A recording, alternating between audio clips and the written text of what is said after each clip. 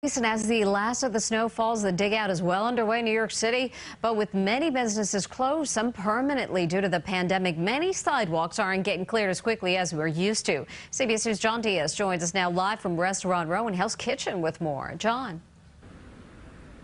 Yeah, good afternoon, Mary. And now, strict city rules require that property owners and property managers, they only have 4 hours to clear away the snow in front of their property if that snow stops to fall after 7 o'clock in the morning, once it completely stops to fall. Now, many New Yorkers we've been speaking with saying that because of the pandemic, though, it doesn't look like that's going to happen.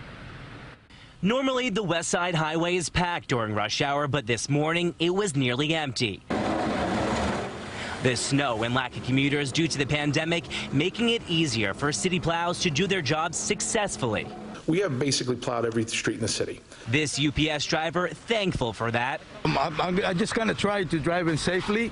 New York City experienced the most snow since January 2016, while we saw some building supers clearing the sidewalk. Keep the sidewalk clear. Many business owners aren't. Probably a lot of them aren't around because so many folded. Stores and restaurants across the city have been shutting down permanently due to the pandemic, leaving no one to clean up the snow in front. Well, look at right here, for instance. I mean, it's like it's all icy. No, that's not going to be shoveled. Why? Because there's no business there. So who's going to do that? I still have to walk my dog, so I'm very fearful of falling.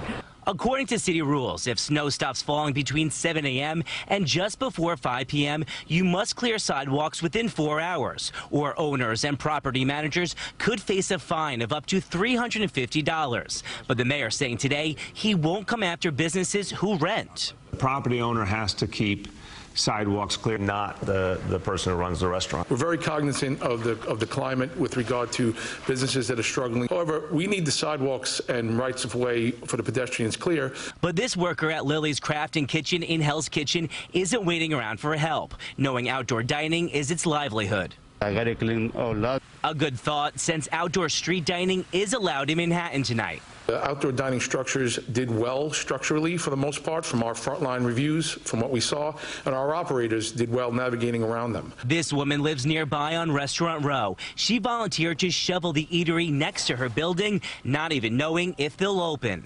We're in a hard place right now, and I think if we can hold off a little bit longer, we can maybe all make it through.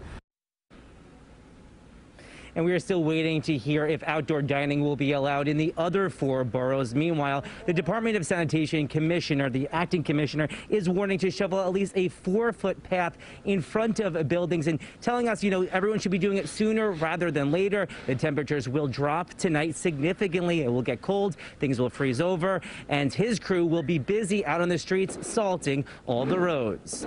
We're live this afternoon here from Restaurant Row. John Diaz, CBS 2 News. John, thank you.